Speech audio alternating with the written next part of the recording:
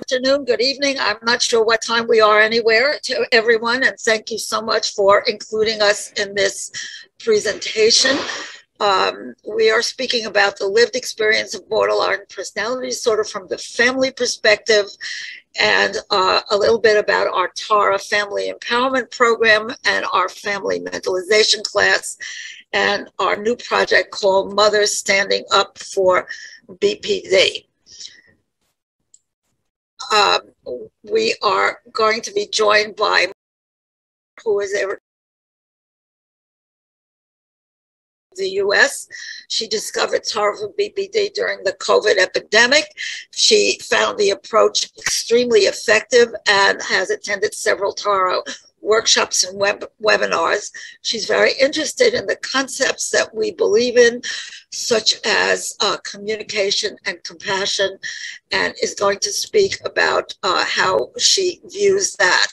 And is somebody who is, he's a 65-year-old, he would never look at, married man with 3 grown children, a longtime employee of where he a devout Christian and an excellent writer. He has attended the TARA Family Empowerment Program and the Mentalization class. He was so struck by mentalization in terms of him being BPD that he has volunteered for subsequent classes where he provides the families with the astonishing perspective of BPD while the families are struggling with their own perspective. So what Tara is about, Tara is the Buddhist goddess of compassion. And Tara was founded in 1994 when we brought Marshall Linehan to New York City for the very first borderline personality disorder DBT conference in the New York area. We had 350 people at that very first conference and launched DBT into New York City. We've been advocating for DBT programs across the country and have developed family workshops almost congruent with discovering Marshall Linehan. What's the difference that makes TARA for BPD different? We are committed to science-based understanding of BPD. We include evidence-based treatments and neurobiological features. I personally have been trained in DBT by Marshall Linehan, in mentalization by Peter Fonagy and the wonderful Anthony Bateman, and have gone through hundreds of neurobiological conferences with the leading researchers in the field. We train families to be compassionate therapeutic allies, and we aim to improve the quality of life for those with BPD. And not only that, we want to prevent suicide. So we are very realistic in teaching families that their job is to keep their loved one alive. We have a 10-week family empowerment training program that is virtual, and we have an 8-week family mentalization class. We include acceptance, radical acceptance of BPD, and acknowledgement of the grief, both from the family perspective and the lived experience of the person with BPD. We also include practicing self-compassion, and we have just started a new group called Empowering Mothers to Stand Up for BPD, where we're advocating for change. Our principal aim in the TARA method is to repair relationships, not fix problems. We bring awareness of triggers. We try to avoid escalations, increase trust, and primarily create a sense of safety for the person with BPD. We try to decrease frequency, intensity, and duration of escalations, heal estrangements, acknowledge mistakes and hurts that the family may have unknowingly created, and accept BPD as real and acknowledge the pain of living with BPD. When we do this work, we encounter many problems from families because families have been dealt a great deal of stigma and misinformation. So the first step for change is understanding BPD neurobiology, the role brain circuitry plays in behaviors of people with BPD. so much so that we can predict certain responses. We stress the ability to see the world from their loved one's experience, loved one's perspective. We realize how the loved one with BPD experiences emotional realities and processes information. We recognize and emphasize the role of shame as the common denominator of interpretations and reactions to situations in their loved one with BPD. We anticipate disruptions by avoiding triggering behaviors and practicing mentalization techniques to help the families develop compassion. We are primarily discuss the lived experience of BPD families. They fail to find help in the clinical community. They have misdiagnosis and failure to diagnose as a common experience. We have a survey with many responses over the years, and the average person with BPD receives at least 5 diagnoses before getting the diagnosis of BPD. And to this day, the diagnosis is withheld from children who are under 18, citing that it is not appropriate to diagnose them, when the DSM changed this starting in the year 2000. Families are given iatrogenic advice by clinicians such as tough love, boundaries, neutral faces, residential treatment. They're over-medicated, and often the loved one is dropped from therapy. They're told that they're either therapy resistant or they fail to meet certain criteria for DBT programs. At that point, the person goes back to their family. Insurance does not cover BPD treatment in the US, and vast sums of money are spent trying to find treatment. Families are portrayed as toxic, and it fosters estrangement, and families are blamed for the illness with the invalidating environment biosocial theory, and that does a great deal of damage to family relationships. We have done grassroots surveys. We use the internet as a source for finding data. We recognize that our data is not as pristine as the data of the researchers, but we do create enough information to see that there's something to what we're looking at. We've had 2,613 responses to misdiagnosis and mistreatment. We have studied the relationship between BPD and immune disorders. One of the most amazing surveys we've done is evaluating shame experiences, where we have close to 900 responses that make it very clear the role of shame in creating pain for people with BPD. It is a topic that must be addressed. It's the elephant in the room, and we hope we have initiated some new studies in the research field calling attention to shame. We assess BPD and hospitalization and ER experiences, pointing out that this does a lot of damage to the patient. And we've explored the relationship between BPD, Asperger's, and autism. And we found with 1,000 responses that 1 out of 4 people with BPD has a relative, close relative with autism or Asperger's. Our newest project, which is going out on the internet today, is a heightened sensory sensitivity survey, which we're very excited about. Over 25 years of listening to families and collecting data, we realized that almost every family member describes hypersensory sensitivity and hypervigilance.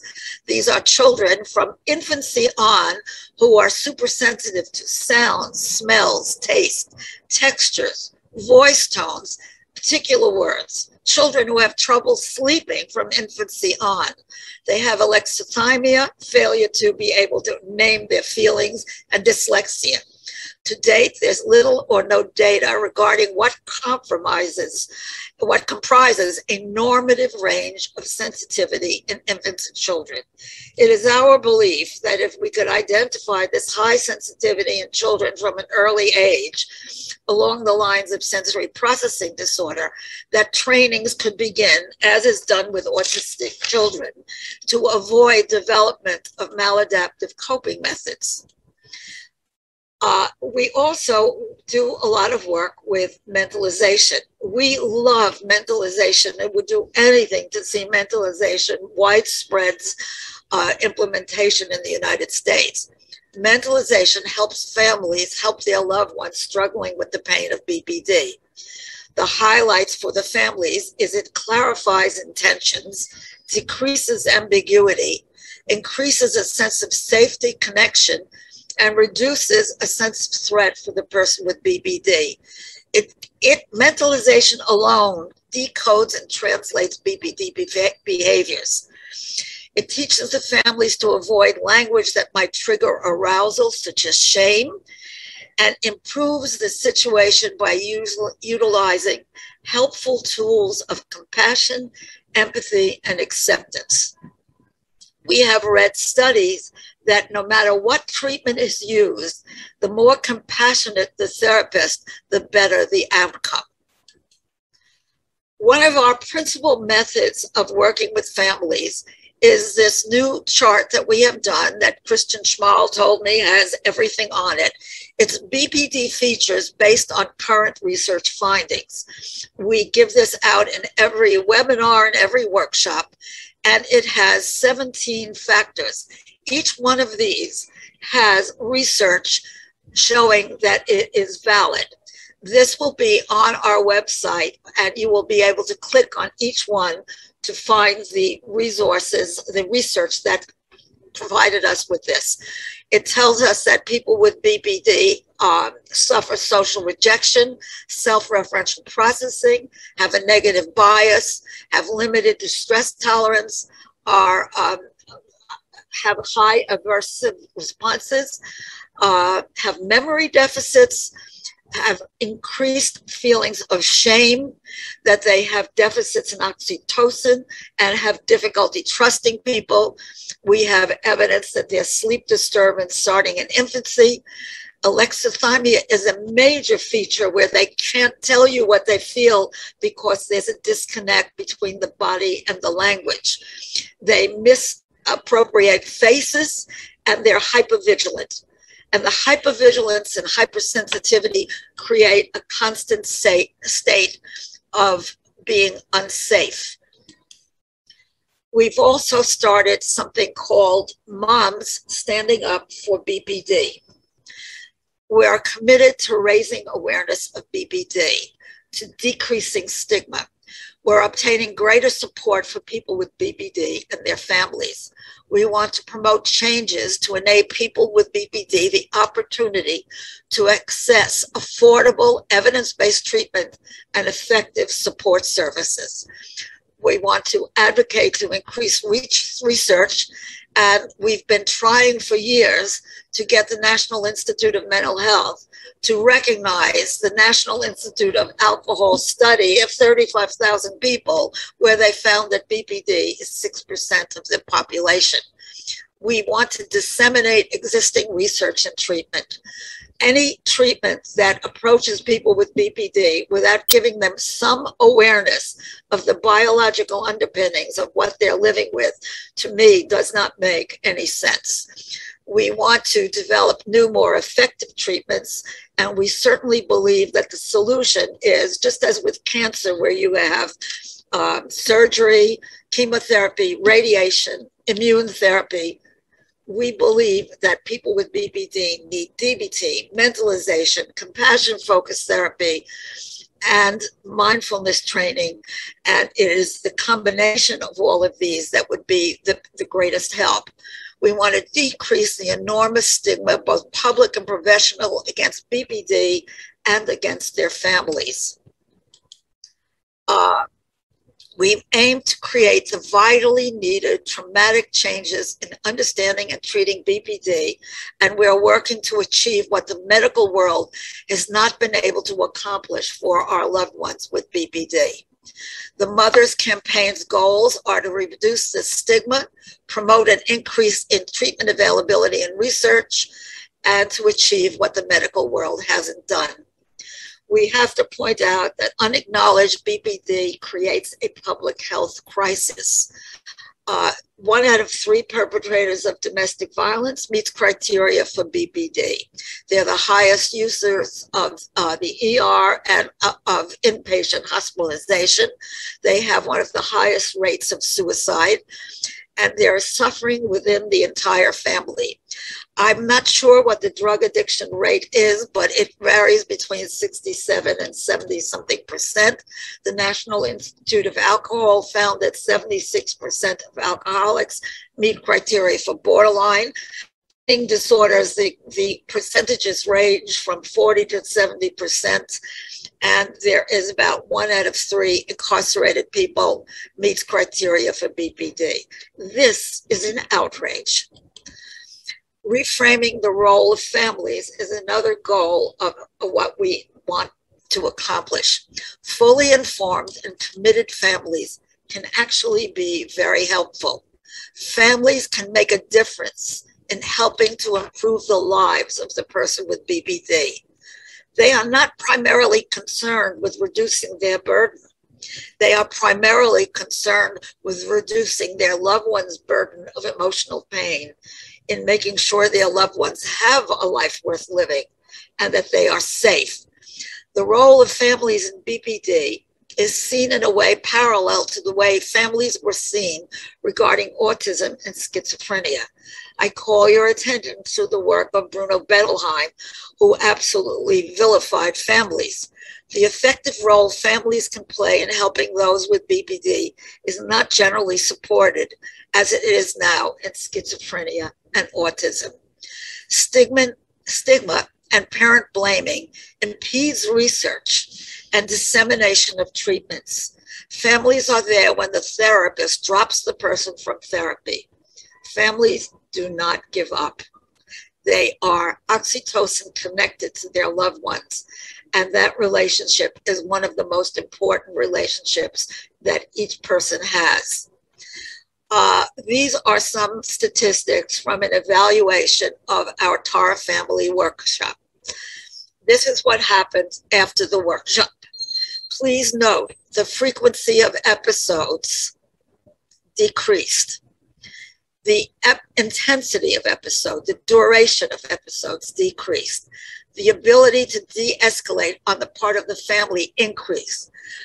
Families were able to restore communication, to change their attitude, to avoid triggering, to recognize shame, to anticipate shame. They could feel compassion, build trust, and improve quality of life. Additionally, the families remarked that our workshop helped them to radically accept BPD and their loved ones, to acknowledge the pain and the suffering of the BPD experience, to give up ideas that the person is manipulating them or doing things for attention or anything of that sort. They also were able to understand exactly what DBT and MBT do, the aims, and how they could facilitate these treatments. The families felt less alone. They developed a community with other family participants, were more able to cope with their fears, and they could acknowledge the pain the person with BPD is living with. They developed self-compassion, which is a major area we're working with today, which is to teach families self-compassion techniques and to understand the incredible need for advocacy to create change in BPD. So I thank you for your attention. Here's our contacts. And our next class begins on October 27th. And we have a big virtual meeting for Mothers Standing Up for BPD that everyone is invited to join on Friday, October 17th at 7 p.m. US time. We need all the help we can get. And I'm thrilled to hear the Australian people who are working, it seems, in the same direction we're working in. And hopefully, we can make some changes. I now would like to turn the program over to who has been working very hard at understanding how BPD affects families and what they can do about it. Thank you for your attention.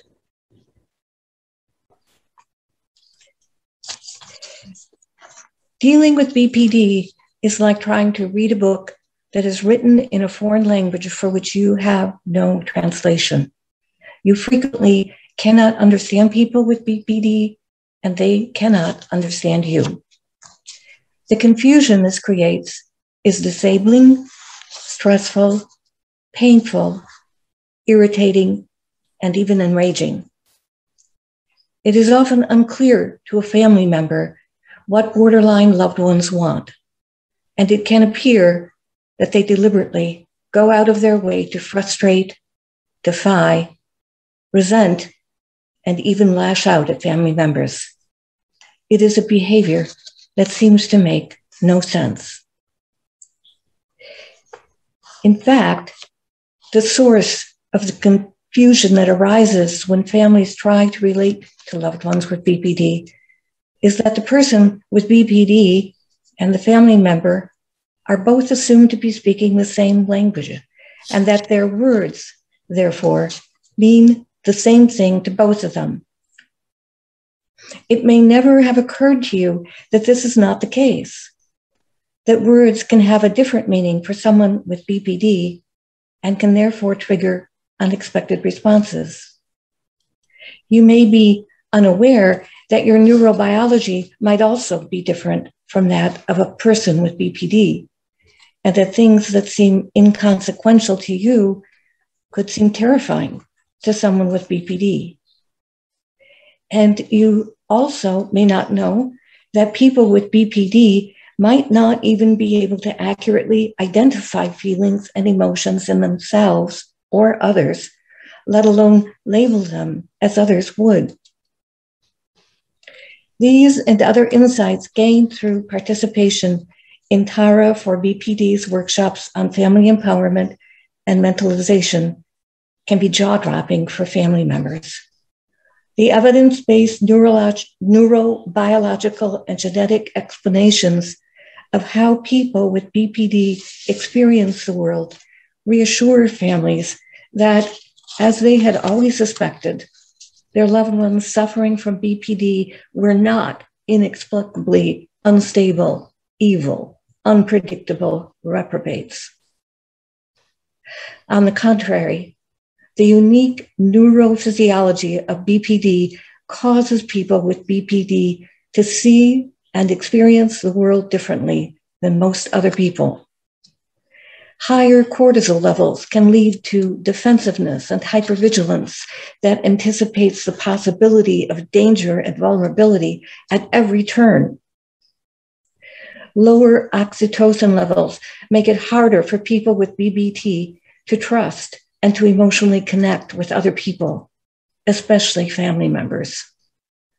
And BPD people's vulnerable sense of self limits distress tolerance, enhances sensitivity to criticism, and increases susceptibility to shame, all of which gives them the appearance of being highly defensive, unjustifiably prickly, and volatile. Tara for BPD's classes help people understand the fact that while they and loved ones with BPD use many of the same words to express themselves, the meaning of the words may be understood as something very different by the BPD person. A family member's careless comment, innocuous reference, or offhand suggestion may be interpreted as an affront or even an attack by a person with BPD. In short, the BPD person and other family members experience the world from two very different perspectives, which impacts how they express themselves and how they interpret each other's words. They are, in essence, each speaking a different language with no dictionary available to consult as to the real meaning and intent of what the other is saying. It's therefore not surprising that they often misinterpret one another, which can leave them baffled, hurt, and confused.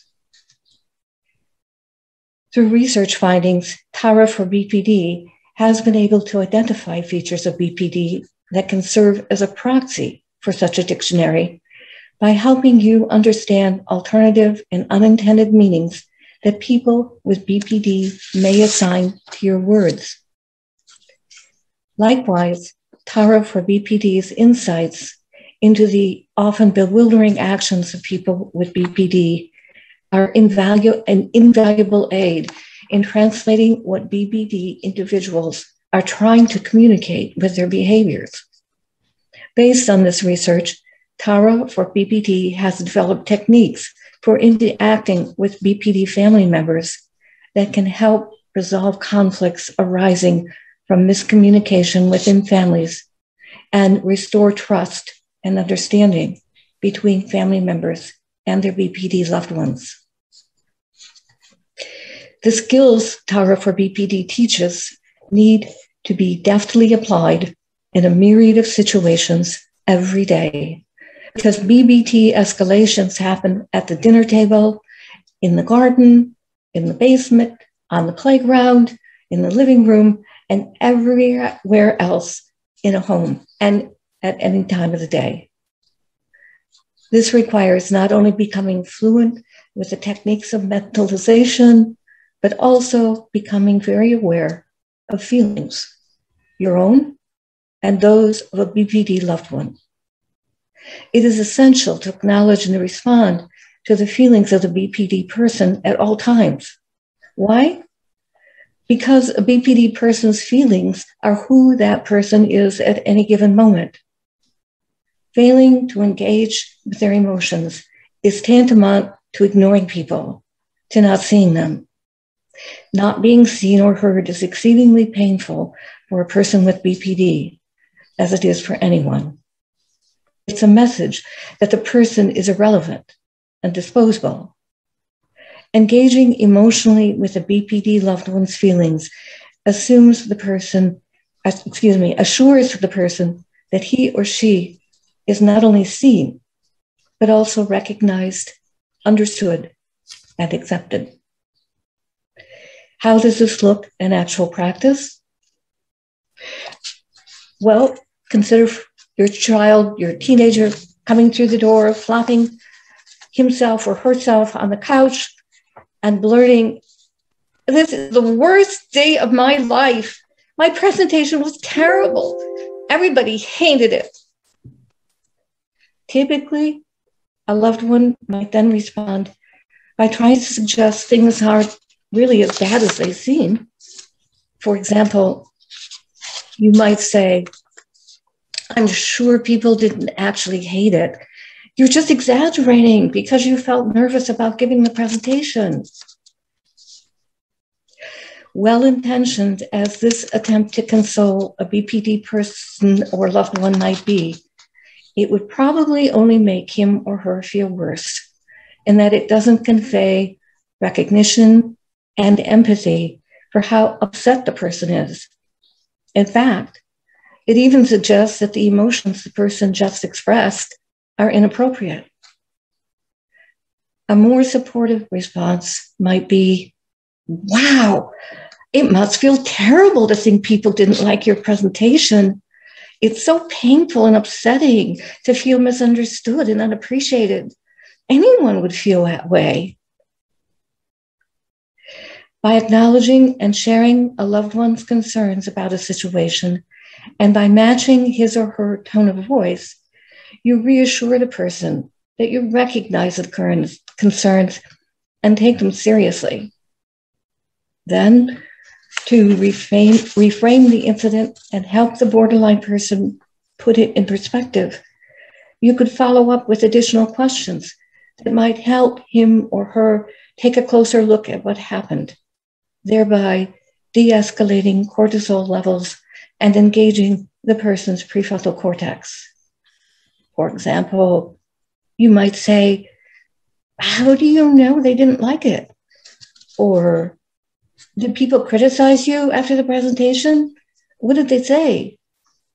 Or maybe, "Were people paying attention?" Or even, "Were people possibly tired from celebrating the Super Bowl yesterday?" The goal here is not to settle or resolve the situation for BPD loved ones, but rather to clarify the intention of the situation with humility, thereby encouraging them to check the facts and to reframe the situation in a less emotionally charged way. Applying Tara for BPD's tools and techniques can and has restored loving, supportive relationships to many families and BPD loved ones. This restoration is not a cure for BPD, nor will it erase the neurobiological and genetic factors that may cause people with BPD to experience the world somewhat differently than other members of a family. However, it can reduce the frequency and intensity of emotional outbursts, help develop closer ties between loved ones, and generate greater trust and empathy among family members. At the very least, this transformation of family life from war zone to safe refuge can encourage and support individuals with BPD to reach out for therapeutic assistance. Probably the biggest challenge in adopting any of Tara for BPD's tools is the changes required in yourself. Contrary to the sole focus of most families, understandably, that would be changing their BPD loved one. You, on the other hand, will need to concentrate on becoming a person who can embrace, radically accept, and love your BPD family member unconditionally, just as that person is at any given moment. It is incredibly difficult work. It's essentially letting go of something concerned family members desperately want to do, namely to fix the BPD loved ones, to get them back on the right track, and to get them to fulfill the family's vision for them. Instead, to truly help a person with BPD, families must accept the paths their loved ones choose, allowing them to explore who they are and discover who they need to become, not who the family needs them to become. Unfortunately, there are no easy fixes to achieve this goal. Families have to live their way through the problems that arise day in and day out, bringing to bear not only everything they can learn about this illness, but also a tenacious commitment to their loved ones and the lives their loved ones are struggling to establish. As disheartening and painful as this process can sometimes be, its rewards can be staggering.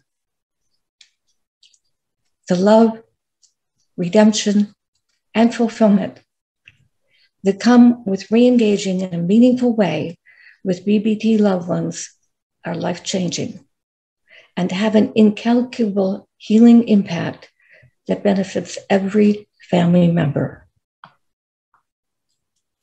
It is a humbling, scary, difficult process. But if families hang in there long enough, accepting and loving their BPD through it all, these loved ones may begin trusting their families sufficiently to teach them who they are, the BPDs, and to teach them as well the person they need to become. And in this process, families may discover that person is not only someone they love, but also someone they like very much.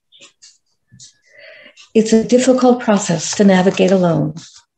Families need each other, not to compare war stories or outrages, but to inspire, encourage, and support one another in the difficult roles life has called upon them to play. They need to turn to each other because well-meaning friends and acquaintances simply don't understand their situation. Together, families need to keep applying the principles, insights, and skills that Tara for BPD has identified, as well as the experience, strength, and hope that families gain from one another. This process will not only restore trust in families' relationships with their loved ones, it will, as Tara for BPD points out, also create a safe emotional space, one that will allow both families and those struggling with BPD to dissolve the barriers to love, redemption, and fulfillment that have kept families locked in debilitating, anguishing conflict and stymied the ability of both families and BPD loved ones to grow and move forward with their lives. Thank you.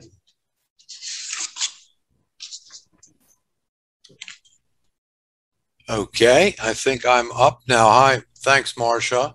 Marcia, that was wonderful. And Valerie. Yes.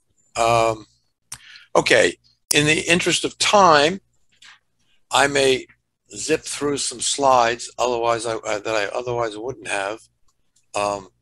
But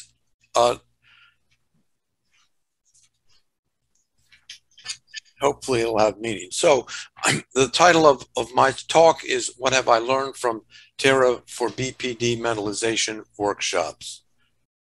Okay.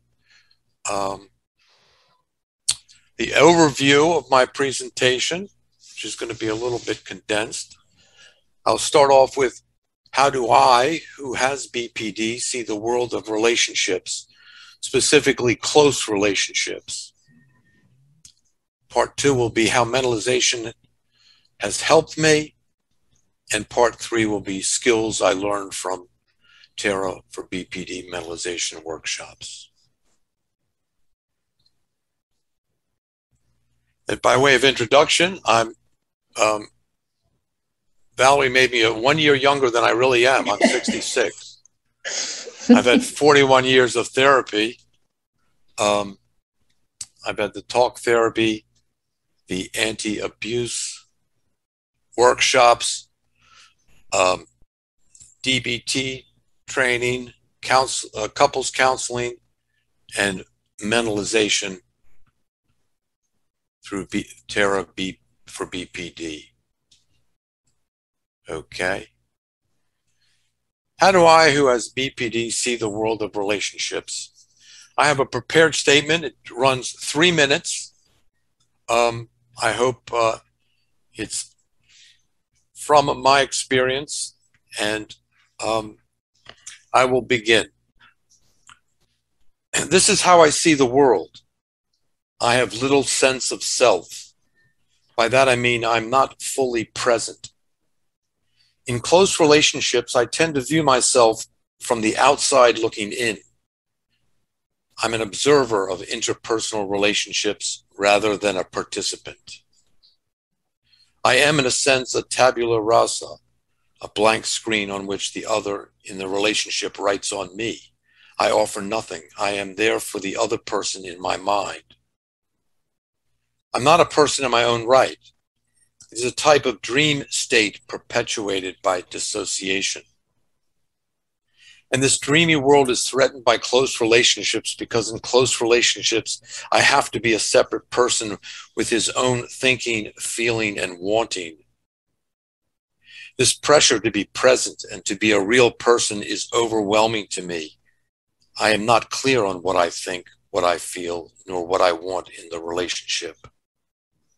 A simple question by the other in the relationship, such as, what do you think, can cause a panic, an existential crisis. At moments like that, I ask myself, am I a separate person? If so, do I have my own separate thinking, feeling, and wanting? If not, what am I? By that I mean, am I like other human beings? I'm sent into a world of embarrassment and of shame because I don't know what I think. Again, I view myself as being an observer of life, not a participant. I scramble to cover this embarrassment and shame by not being able to identify what I think, feel, and want, by attacking the other person, by saying things like, you're so arrogant, you're so opinionated, you're so stupid. The other person in the relationship is a threat to my dream state by asking me to be present. While I can occasionally enjoy the company of the other in the relationship, the moment the other asks me to define what I think, what I feel, or what I want, I choose fight, flight, or freeze. When I choose to fight, I become abusive and attack the other primarily for being present and having his or her own thoughts, feelings, and wants. I'm filled with the stinking thinking of criticism and contempt.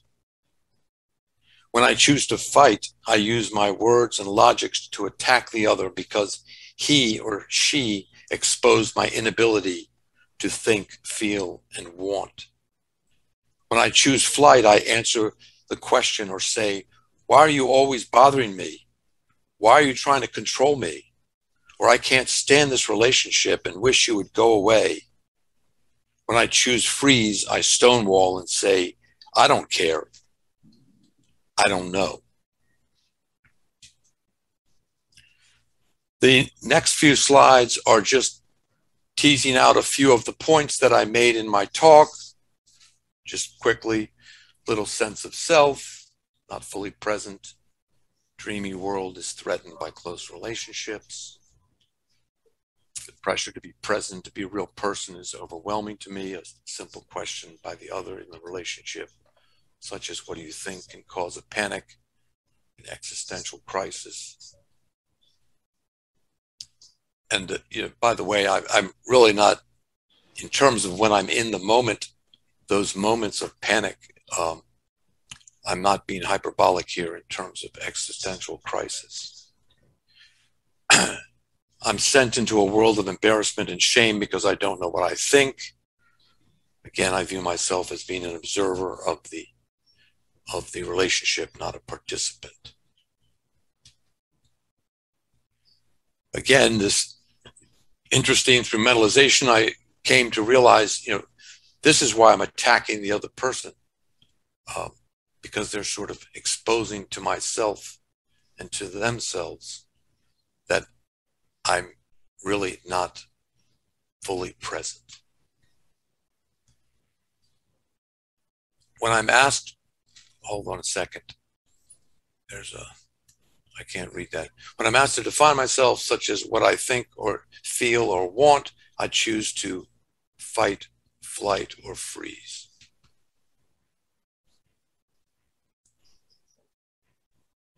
Now it's not advancing. Hold on a second. I think I have to.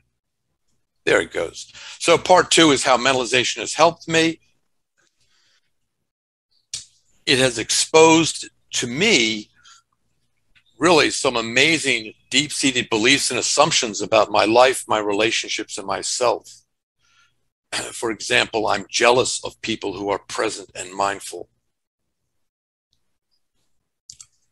I ask you to just concentrate on the red words, so it's not so overwhelming to read all the text.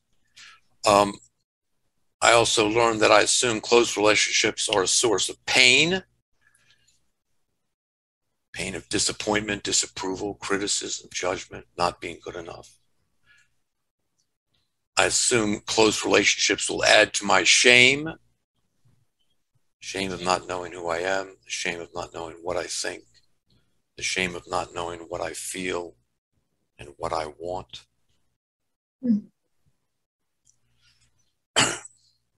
I found that the close relationship, I have lack of trust in close relationships. I'm incredibly self-referential, many times termed narcissistic. Just reading the one bullet, there's no room in my dissociative bubble for another's thinking, feeling, and wants. And I'm sort of catastrophizing, always expecting the worst.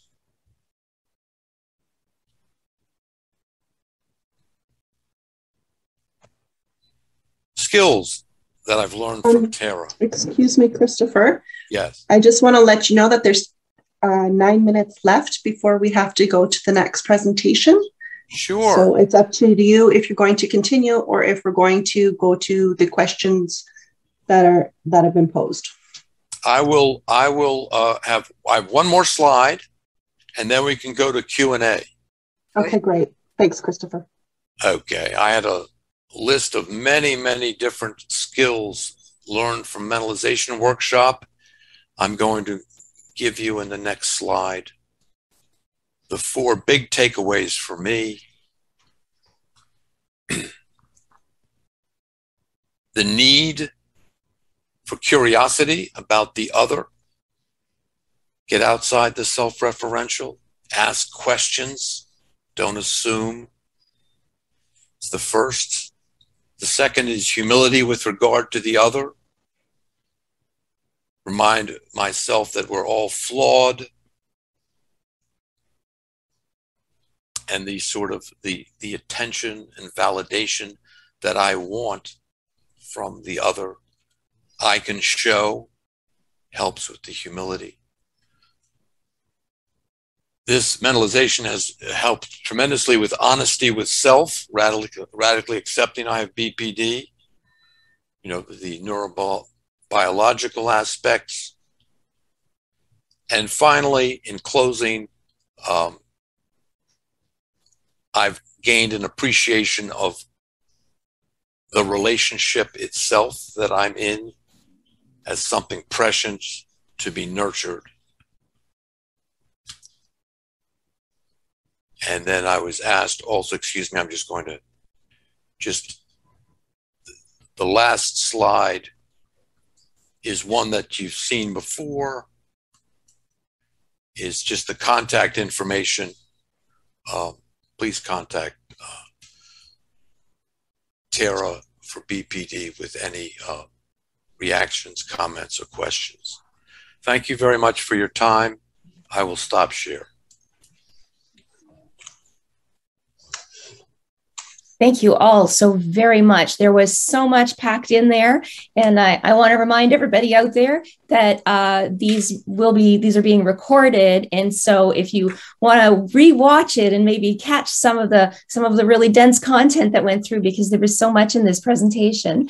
There's one question. Well, actually, what I want to say first is that I have put the website address in both the chat and the Q&A for people to find. There were a number of questions of people wanting to know how they can access the programs provided by Tara for BPD. And I'm sure all of that information is on the website. And I know you have a group coming up very soon. The question that's in the Q&A right now, please add others if you have them, is how can you help families mend a relationship with an estranged child? And just before you answer it, I want to let you know that there's another comment in the Q&A, which is from somebody who did manage to rebuild a relationship with their adult son, whom they had not seen in 9 years after having taken a family program through Tara. So that's a real beacon of hope and light right there. But maybe Valerie or one of the others could tell us a little bit more about what changes have to happen in order for this to occur. We suddenly started a workshop on estrangement and were astonished to find how many people in the BPD world were estranged from their loved ones. And unfortunately, I'm sorry to say, a lot of this comes when the person enters therapy and they're told that their family invalidated them, and that's the reason why they have these problems. And the family is feeling guilty and responsible, and it just sets up a tremendous tension and a great deal of stress. A lot of the things that Chris has taught us also explains where the estrangement comes from. When we started the estrangement workshop, we were overwhelmed with how many areas this has to cover. You have to be able to understand how you see the situation, how the borderline personality disorder person sees you, and the family needs to have the humility that Marcia was describing to be able to apologize and to realize what they're apologizing for. it requires a tremendous amount of work on the part of the family member to apologize for what they don't really understand they're apologizing for. And with that understanding, when they are honest and authentic, they can begin to repair the relationship. It is a goal of Tara's work to repair those relationships. We believe strongly that the parent and child are connected neurobiologically from the get-go with the strongest connection that exists with any relationship. And the work to bring those relationships together is neglected in most therapy.